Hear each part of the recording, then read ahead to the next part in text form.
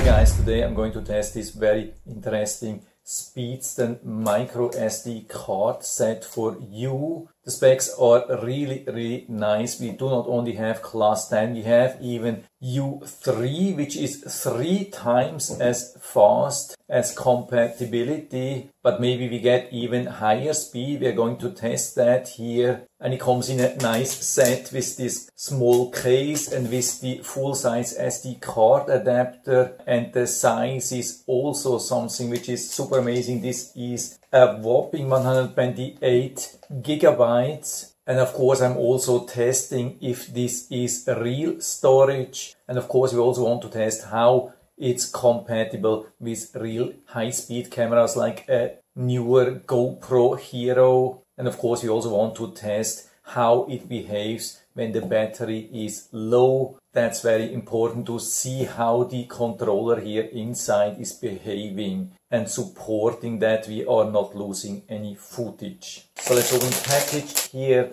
That's what we get. Really nice, well organized set. The adapter here and the micro SD card. So for a lot of older computers you would need this adapter, and so this is how it would go from the back here. So we push this here inside and then we can use it in older computers, but newer computers like this Lenovo have a micro SD card reader, so I just push it here fully inside and the Explorer window is opening automatically. And so the system shows it automatically with 116 gigabytes. That's pretty normal, absolutely no reason to complain. That's a little bit smaller size because of the formatting here. That's what we always have. Okay, and so here we are with the results. And you can see we have reading up to 90 megabytes and even writing of up to 41 or even 53 megabytes, depending on the size of the files, which is then way above U3. And that's just to remember,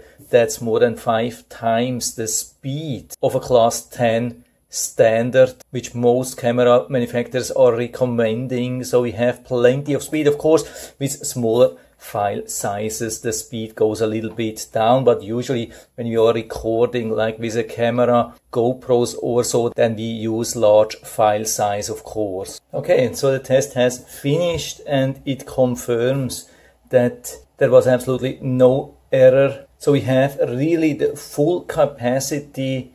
This is not a fake storage, this is real storage. Very important to know. And so I removed the storage from the PC and add it into this GoPro. Of course, first we remove the old one. Now we add this one here, GoPro 10 Hero Black. Very fast action camera. I leave the side open, turn it on. And so we have it turned on and everything is working normal. There's no warning. And so let's set it to the highest resolution, which is 4K and 120 frames per second. It definitely does accept that. But of course, only when we have the normal wide angle and not the super view. And so let's start the recording now. And you can see it definitely works. There are no lags, no nothing. 120 frames per second recording. So I stopped this here. Let's see if it plays directly from the GoPro.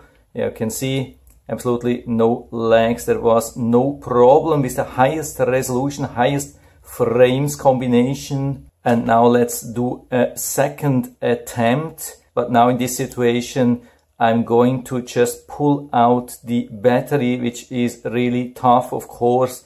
But this can always happen that we are running out of battery and then we want to see how it's behaving. So that's the second video and I stop at around 25 seconds. So let's add it here again, turn it on. Repairing file, that sounds pretty good. File repair, that's what we want to see. And so you can see the video length is 14 seconds. So we only lost 10 seconds, which is exactly the same as I'm usually losing with this Samsung microSD cards. So absolutely no difference. Yeah, everything has been working really good so far. It has passed all the really tough tests regarding speed, capacity, and even emergency situations. So at least at the moment I don't see any reason why not to buy this super cheap Speedston, for example, compared to a more expensive Samsung or SanDisk. Of course, I don't know how it's behaving on the long run, but at least at the moment looks really good. And so if you're interested, I'll put down the link to the Amazon listing down into the description so you can